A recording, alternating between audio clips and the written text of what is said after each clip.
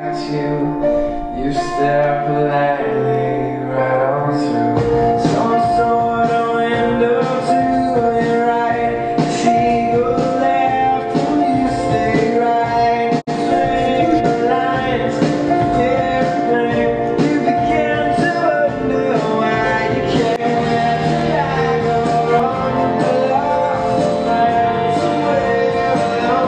It was great to see a lot of the kids really pay attention to our speaker, James Loney, and he was so inspiring. Think of my captivity as a kind of a school. You might find this to be a strange and maybe astounding thing to say, but that there is very little difference between soldiers and insurgents. By inspiring student leadership and inspiring students to make a difference, we can really make a change not only in our school board, not only in our city, but hopefully in the world. It's who you decide to be, it's how you decide to think. It featured many workshops delivered by amazing presenters.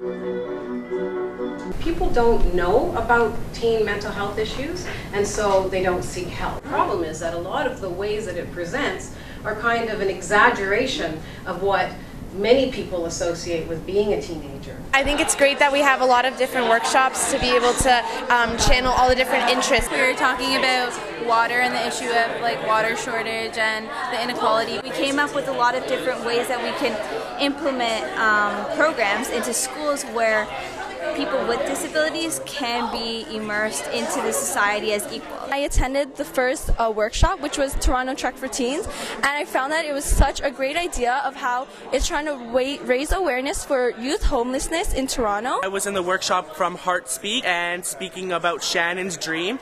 I found that it was very inspirational, and I find that documentary that was produced by Shelley Steele should be implemented to go see in all schools. It was amazing. A lot of the students participated. They gave a lot of their input.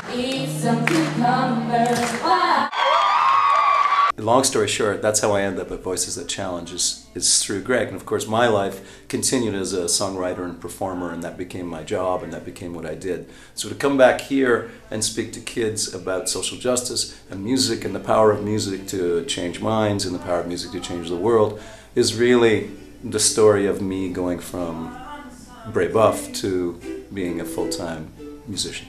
Let me tell you what you mean to me. My workshop was all about how a positive attitude can influence your ability to lead, but also your success. What we're trying to do with kids is we're trying to motivate them and let them know that you can achieve your goals. You can, whenever you have a goal, don't let people deplete you and bring you down. Help kids recognize some of the issues both globally and locally, and also teach kids and give the kids some skills. So push through your fear of the unknown to discover the you that you haven't met yet.